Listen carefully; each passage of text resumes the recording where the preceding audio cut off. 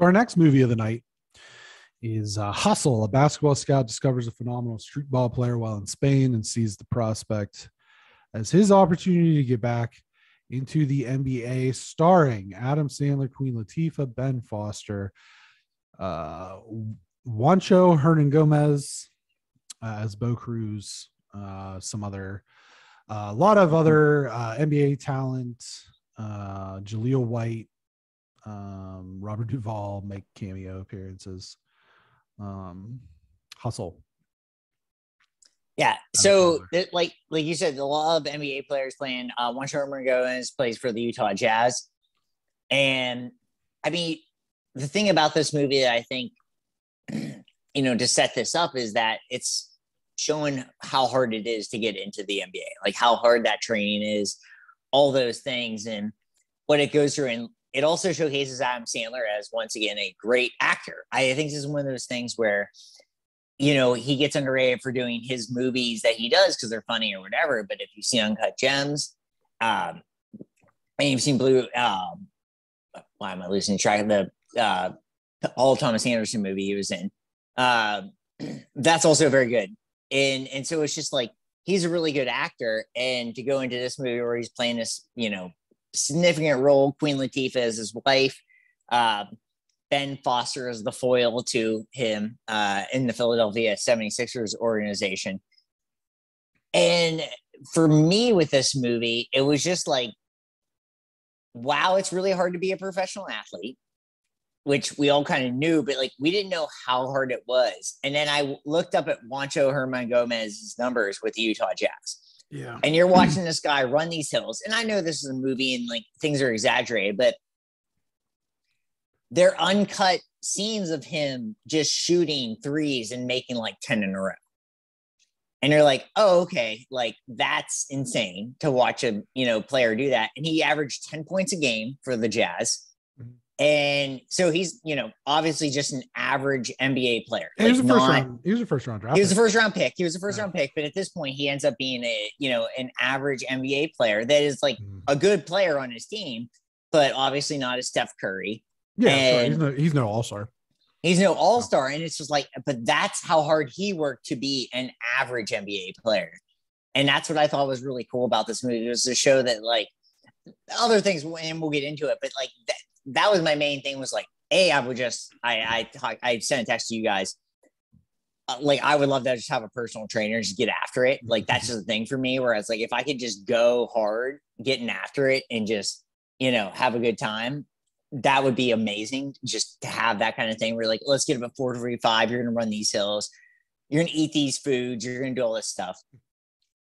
So I thought that was really cool. And they get the NBA players involved. I thought that was really cool. And like, obviously like NBA players will do movies and it doesn't really matter like a lot of times, but for so many to get involved and for so many to actually take this seriously, I thought was a really cool aspect of this movie. Mm-hmm. I also thought it just actually basketball movies are usually bad. In the basketball end of things, on the basketball end of things, as much as I love Hoosiers, that movie's awesome. The basketball is really weird because they just replay the same clip a lot. And it's old too. It's old, but it's like, that's a We're great gonna run movie. The picket fence. Yeah. Yeah.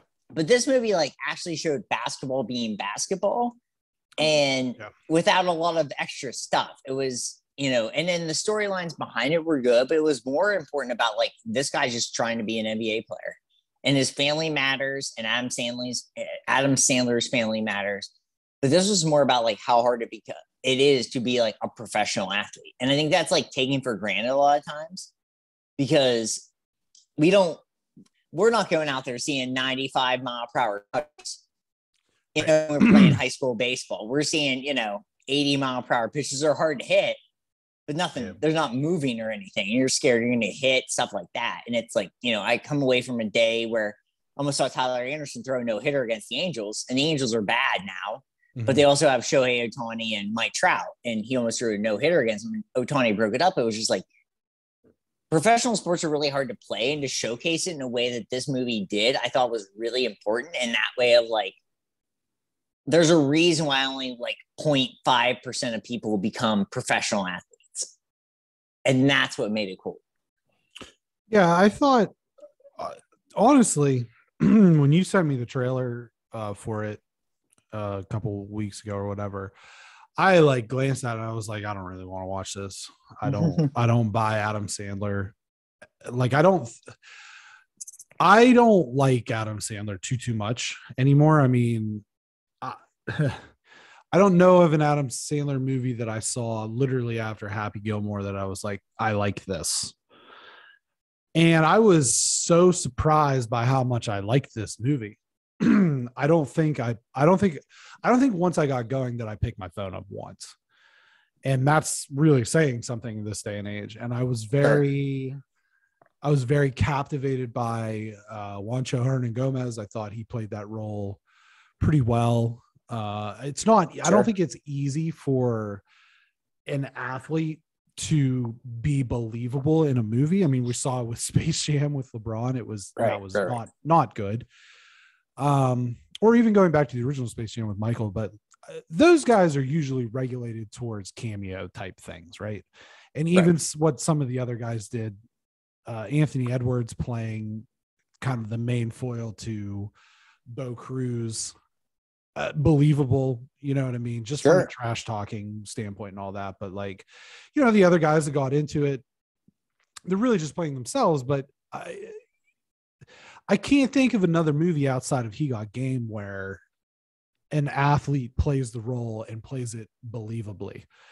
And so kudos to him. I mean, I hope he, you know, continues to develop in the NBA and stuff, because that's obviously his goal. But, you know, I thought he did a wonderful job. I thought Adam Sandler was believable as this sort of scout turned coach turned, you know, personal trainer. Kenny Smith was, you know, bouncing around he wasn't Kenny Smith. He was basically kind of like an approximation of Kenny Smith realistically. But yeah, I was surprised that I enjoyed this movie as much as I did, because going into it, I was like, I don't think I'm going to like this, but I was very pleasantly surprised, and I would certainly recommend this to anyone who is a sports fan. Absolutely recommend this. Sure.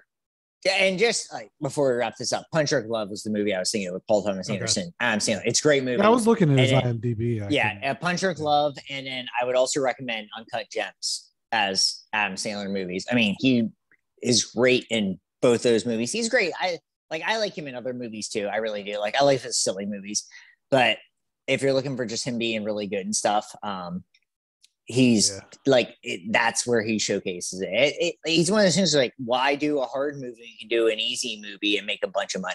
And I didn't hate. I'll tell you what, the first Grown Ups movie I thought was decent. The second one was not. The second one's not good. Yeah, the second one's bad.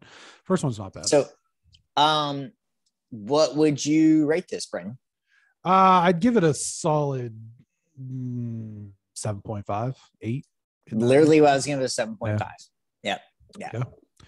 I liked it. Like I said, for sports fans, absolutely recommend. Sure. If you're not, Janie loved it. She loved it. And she's not, she likes sports to a degree. She also just did not know, obviously, why would she know who Juancho Hernangomez is? And I told her he plays for the Jazz, and she's like, cool. Like, she just saw he was good at doing what he was doing. It's like, that's solid for him. So, yeah. It was good, and I would recommend it for sure.